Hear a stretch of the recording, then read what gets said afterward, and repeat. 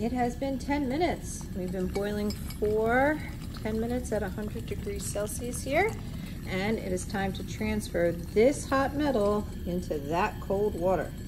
So I'm going to loosen this and try to quickly convert all of the heat energy here into that calorimeter. But first, we need the initial temperature of the water in the calorimeter. It is 25 degrees Celsius, changing before your very eyes.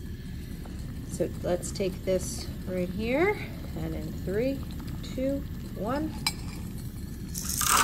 transfer it in. Cover this and be very careful not to touch the thermometer. It raised it up to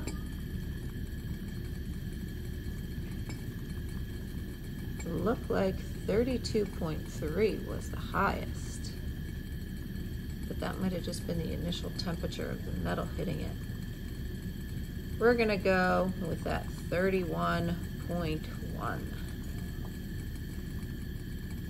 because now it is dropping back down.